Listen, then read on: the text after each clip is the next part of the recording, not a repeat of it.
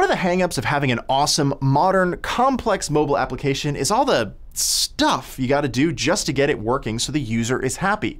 It seems counterintuitive then that when you do all that stuff before the app boots up, it can actually cause unhappy users. My name is Colt McCandless, and one of the common problems with slow launch performance is doing too much stuff inside of your application's initialization code.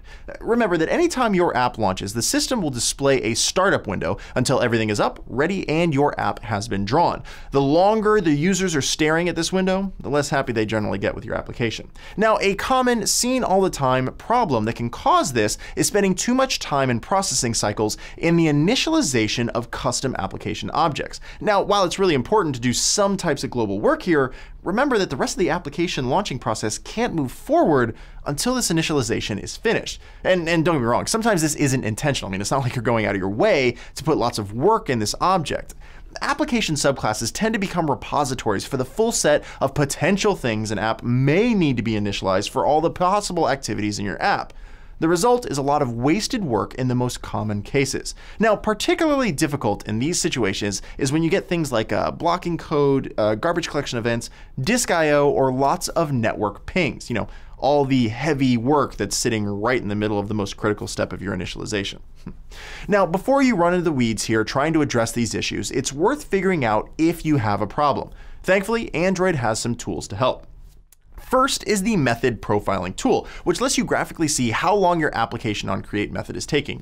If it's going longer than 4 to 10 milliseconds, then it's worth exploring more to see what might be causing that delay. And to get that information, you can drill down by adding tracing functions to your code, which will then show up in the next systrace capture that you run for your application.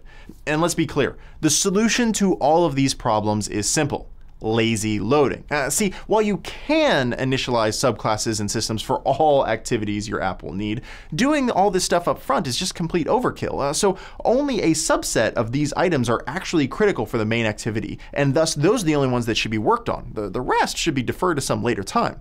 Basically, this boils down to moving things out of the critical path of the application initialization and either doing that work on demand, like a subclass for a particular activity, or doing that work in the background and allowing the results to be returned asynchronously.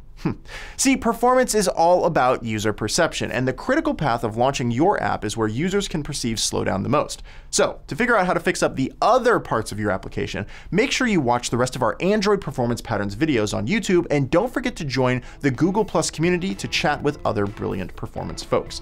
So, keep calm, profile your code, and always remember, perf matters.